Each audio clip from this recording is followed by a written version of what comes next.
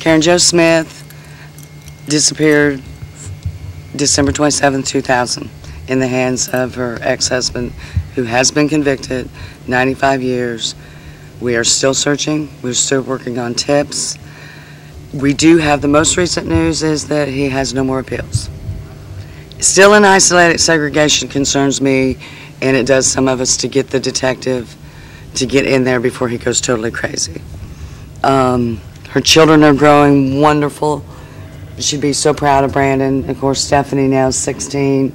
Karen would have more dye on her hair because of Stephanie's her wild child twin. The family is healing as well, but each time we hear, as most of us do, of any location of any remains or anything, it sets us in that cycle. We're back where we began. Not a whole lot more to go on as far as, again, the case than what I just said. We are working still as a family in any way we can within the confines of the law. This may be the day. We hope and we pray it is.